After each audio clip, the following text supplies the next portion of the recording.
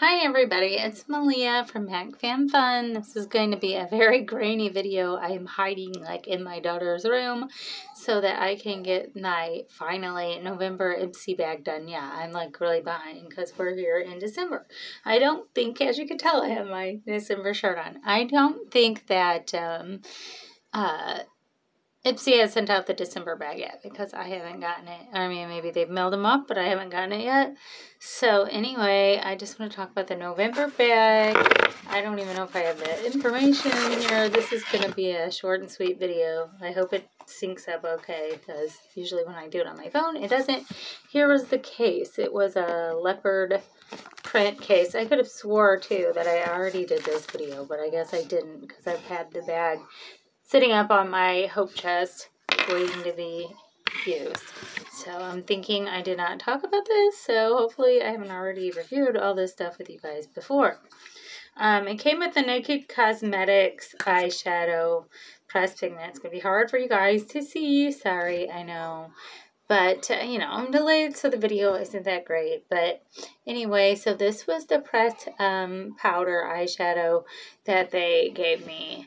And it's gold. They went totally traditional with the colors. This time for December, I remember to get online and pick something that I felt like was more suited for what I like.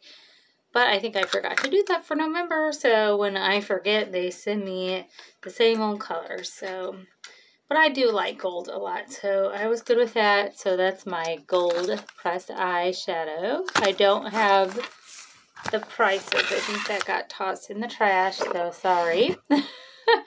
I'm really just trying to get by without, okay? I almost didn't even make this video, truthfully.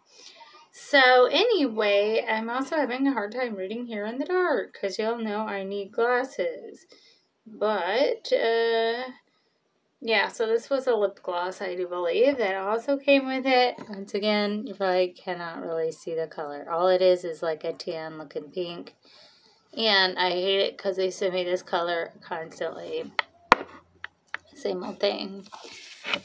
My favorite thing in the bag, and they've sent this to me before in a different form. This time it's in a squeezy bag. It's the pistache. I think that's how you say it. Pistache, maybe skincare, pistachio body butter. And it is really good and it smells so great. Yeah, I don't even think I've opened this up yet. So I know that I haven't used yet, and I can't even get it open to smell it right now, but that's that.